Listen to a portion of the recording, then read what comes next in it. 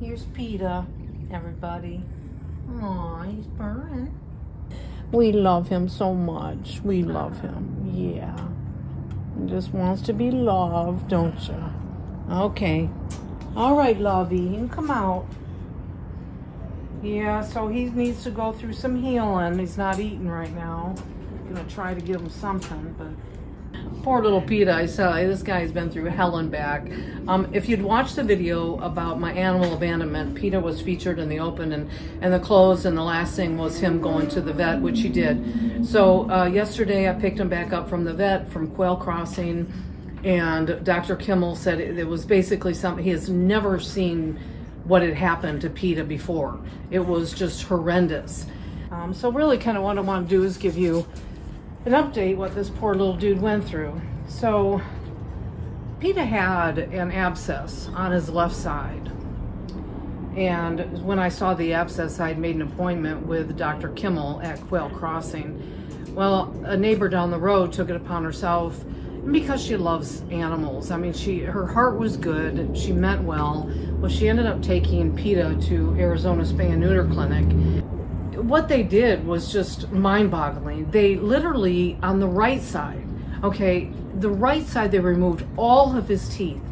In the middle of doing all these extractions, apparently they called this lady and said, all his teeth need to be extracted, but it's gonna cost you over $1,000, should we proceed? In the middle of it. And she's like, well, no, God, it was just for that abscess tooth. What I believe, since I haven't heard anything, is that since she wasn't gonna pay that much money, they literally went, finished up, pulled everything from the right side and never even touched the side that needed to be touched. They did a half-ass horrible job. The sutures were so bad, they didn't even like really tie him down. So the sutures all the way on the right side were all ripped out. So he gets back home, he goes back out, and I find him, of course, bleeding really bad. And I didn't know the extent of it at that point, but apparently everything was just mush. It was just flesh, and there was no sutures hardly even to be found. Dr. Kimmel had to resuture the entire, I'm doing it the wrong side, the entire right side that never should have been done to begin with.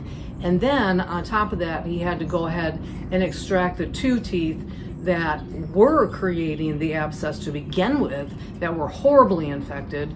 So he ended up getting two teeth pulled from the other side, and then all the sutures redone on the right side.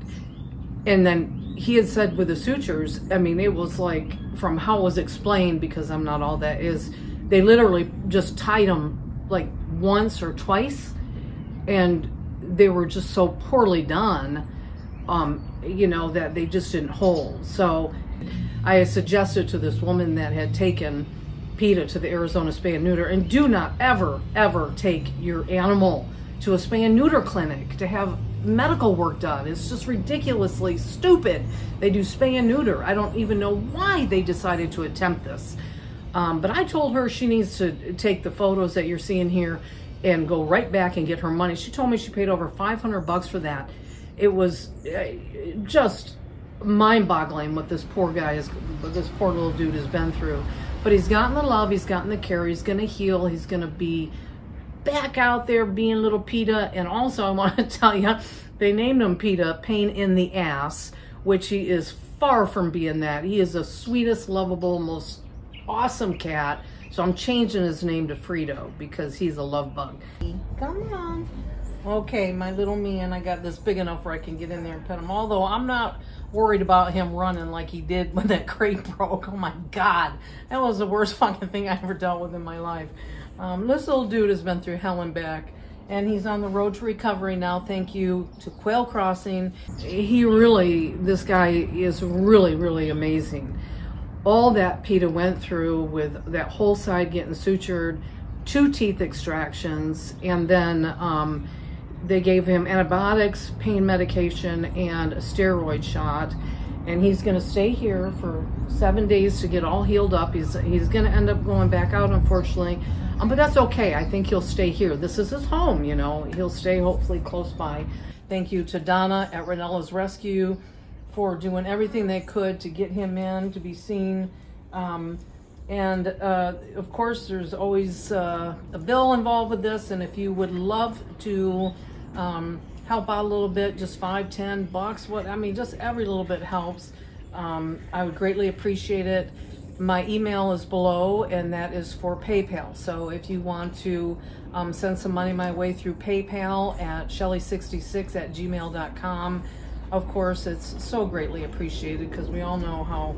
And honestly, this bill for what Dr. Kimmel had to do with this poor little dude, I really thought it was going to be way more expensive, and it was $406. But still, $406. So we really could use the help. But if not, I just thank you for subscribing. Thank you for being a part of my channel, and we'll see you next time.